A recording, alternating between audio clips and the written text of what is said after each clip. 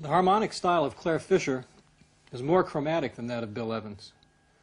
Like Ellington, he uses several independent lines to develop his rich harmonic textures. His arrangements during the 1950s for the vocal group the Hi-Lo's were an important harmonic influence on Herbie Hancock. An essential aspect of his style is that the harmony is rarely resolved completely. There's often a new or lingering dissonance, even at the end of a phrase, which gives the music a constant feeling of forward motion. Clare combines elements from Ellington, Konitz, Alban Berg, and Shostakovich to develop a fresh and personal style.